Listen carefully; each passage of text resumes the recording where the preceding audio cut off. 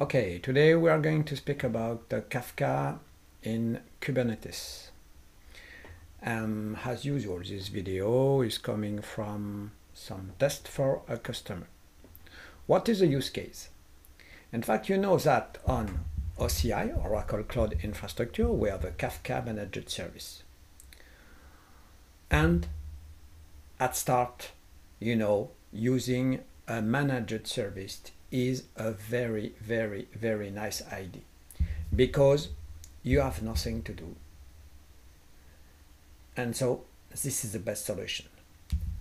But sometimes, okay, you need to manage things yourself. For example, the customer wants to manage Kafka himself in a Kubernetes cluster because he wants to be cloud agnostic and he wants to have exactly the same configuration of Kafka on their on-premise Kubernetes cluster and on different kind of cloud provider like Oracle. Okay, so in this case I created a Kubernetes cluster managed, and then you can see that I have a node pool with 3 worker nodes. The worker nodes are VM where the pods will be executed. Okay, we can see here the 3 worker node. Each worker node, it's a VM standard E5 flexible. Okay,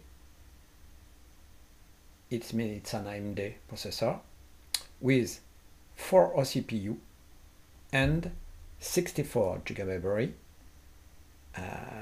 gigabyte for each worker node. Okay, then I decided to test a distribution of Kafka called Strimzi. Strimzi is a cloud native computing foundation project. Okay, you can go to the website of Strimzi and have a look to the quick start with Kubernetes. Okay, and then you can see on my cluster I install first the Strimzi operator. Here he's running. After that I choose a YAML file given by Strimzi. Okay, this YAML file allows you to create a Kafka cluster. Here I created a Kafka cluster with the number of replica is 3. It means I will have 3 brokers for Kafka. Okay, and I'm using a storage with 100 gigabyte. Okay, here the type of the storage is Gbod. Okay, Gbod, what is it? Gbod is just a bunch of disk. Okay, it's a new way for Strimzi to store data on several disks. Personally, I just choose 1 disk.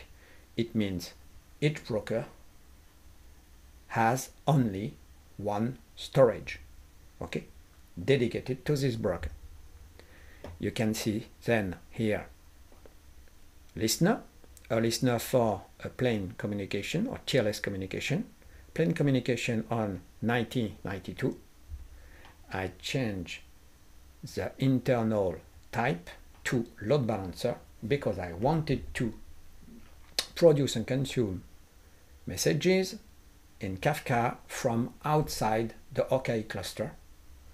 And you will see that my code has run on my laptop, but the Kafka cluster is in the tenant in Paris in France. Okay, at the end I have a Kafka cluster with 3 brokers here. Okay, as we can see, during the creation of the Kafka cluster, 3 PVC were created, 3 PVC of 100 GB. Strimzi detected that the good class to use with OKE is OCI BV. That's nice. And so looking here at the storage, for example, block volume, we can see the 3 PVC. Each PVC, each storage is used by a broker.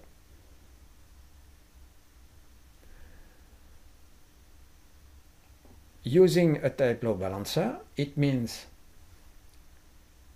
automatically the Bootstrap server will be registered behind a load balancer in OKE using the OCI load balancer service. I don't want to show you the service in Kafka because this is a public IP, and this public IP, I'm using it for my demo. I don't want to give you this public IP. Okay, so just believe me, there is a public IP, and at the end I have a producer. Okay, as you see, I produce 1 million messages. Just say hello world, it runs very well. I have a consumer and I received 1 million messages. It was very fast, in a few seconds.